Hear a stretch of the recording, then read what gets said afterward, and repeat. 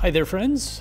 Today we're going to talk about the severe weather threat for Monday, July 7th. It's already out there, but what's it going to do tonight?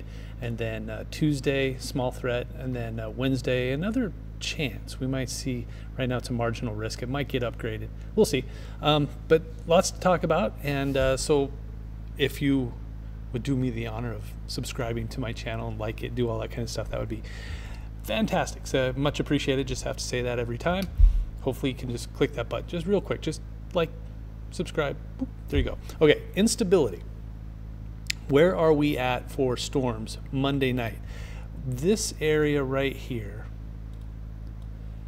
has the highest instability, and it's not even that high. There's a little bit there, and there's a little bit there. So what is happening here is there's going to be storms coming through here, and then storms coming down through here. So I think what is going to happen is the storms that come down this track, because there's some coming from South Dakota and some coming from Colorado. I think the ones that follow this track right here will be stronger, and the ones that are coming like this will likely merge with those storms eventually while dying off as they do so. There's two main concerns here. Wind and hail. Now, I've already been seeing a lot of big hail, and that usually happens where there's a lot of moisture. So it's been happening around this area, and it may happen around this area. And what are the sizes of hail? I don't know if I've gone through this with you, so let's talk about it here real quick. You've got your smallest one, pea size. Never use marble, by the way. Marble can be this big, this big. There's big ones, there's little ones, there's medium-sized ones. Marble is all over the place. So most people think, well, it's just that normal marble size, but we don't know for sure. So these are the things you should use. Pea size, that's 1/4 of an inch, just tiny little things. Penny, this used to be the severe weather criteria. If you saw 3/4 of an inch, it was a severe thunderstorm warning. Now it's 1/4, which is 1 inch in diameter. And oddly enough, we still see the same amount of severe thunderstorm warnings as we used to with penny size hail. Now it's just 1/4 size hail, but I think the mindset is it's close enough. Ping pong, that's 1.5 inch. Golf ball, that's when it starts to get a little up there. And then you're looking at tennis ball size hail, baseball size hail. You've got softball size hail that's over 3 inches, 3.5 inches, I think. So once you start to get past 2 and past golf ball, it's never good. Okay, so Monday night into early Tuesday morning, almost the entire state of Nebraska under a severe weather potential, marginal or slight. Most of it is slight. That's that yellow shaded area. What does it mean? It means we could see a tornado from Sioux City all the way slicing down towards North Platte, McCook, O'Neill, north of Grand Island, north of Columbus, just that kind of that thin, narrow area right there as storms get going. Large hail, definitely a possibility. Damaging wind, this is a little interesting. They keep moving this around a little bit. When I say they, I mean the Storm Prediction Center. And now it's this area right here. What I just circled, that's where the black hash marks are at. And that means that wind in excess of 75 miles per hour is possible in this area. That usually does some pretty good damage, where it knocks down trees, especially where you have some rain-soaked ground, like Grand Island. Saw a lot of rain today, saw a lot of rain not too long ago, and now you get a 75 to 85 mile per hour wind pushing on those trees full of leaves. They get knocked out. Those go into power lines, on and on we go. So that is certainly a possibility. Now here's kind of the setup. This is Monday 9 p.m.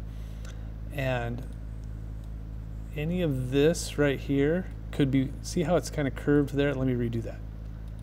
See how it's kind of curved there? It's kind of curved there. That area is most prone to your winds of 75 miles per hour. All right. And see how that's curved right there? This is your wind potential, the reverse C. Whenever you see that reverse C, that means you're going to have a pretty good chance for seeing some wind. These could be hailers. This is probably a hail potential and a hail potential down there. Continuing on to around just before midnight, seeing that wind right there. It's kind of spreading out a little bit. So it's getting out of that wind criteria and maybe turning into more of a heavy rain with some gusty winds around 60 miles per hour. and then it eventually moves through the Lincoln area tonight around midnight, which is at the time of this recording about 4 hours from now. But see, you got that wind, and then behind it, so it'll be wind first, then heavy rain and some hail afterwards. Cluster of heavy rain right there near Grand Island, which they don't need. Then moving on, as we get past midnight into 1 o'clock in the morning, it starts to move into south central and southeast Nebraska, and eventually moving out past Beatrice, past Falls City. And then by 6 a.m., that's it. So there is the potential for excessive rainfall. Now, this is from the Weather Prediction Center. You can see this whole area right here shaded in green in southeast Nebraska. We've kind of already been seeing this already, where there's been storms that form and then they don't really move very far very fast, or there's a storm, it moves and another one forms right behind it, right over the top of that same area, and on and on and on and on. That could happen in any green shaded area. So excessive rainfall possibilities we head through Monday night into Tuesday morning, something to keep an eye on. Now, severe weather threat. This is, I'm going to zoom out so you can kind of see where the main threat is, which is between Wichita and Dallas. But Nebraska is just kind of on the northwestern edge of that potential. So if you live in southwest Nebraska and into the Panhandle, you might see 1 or 2 strong storms. Day 2, which is Tuesday, I'm not really that concerned about. There's the hail potential. Notice it's 2 counties in Nebraska, and the damaging wind threat, again, the very southwestern corner of the state. Wednesday, though, Wednesday's starting to look a little interesting, because now we've got this swath that goes from about Knox County all the way down and up to Dawes County. Then it goes into South Dakota and down towards Kansas. So this area has the potential for some severe storms. So let's look at what Stormcast is saying for Wednesday afternoon. Nothing yet, but okay, here it comes. And this isn't going to shock you. You're gonna go, really? But this is just the beginning. It's still 2 days away. So this is one of the medium ranged models that we have.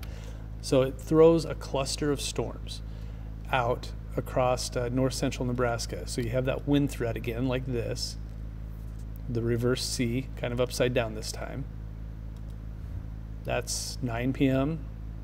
And then 11 p.m. it kind of turns into a cluster. So then all of a sudden it's a hail potential, and then it just starts to diminish and fades away. So it's not a big deal. But the thing is, when we see it this far out, usually models aren't really latched onto exactly what's happening. But when you see something like that, where it's a wind event turning into a hail event, the potential is there for some strong to severe storms.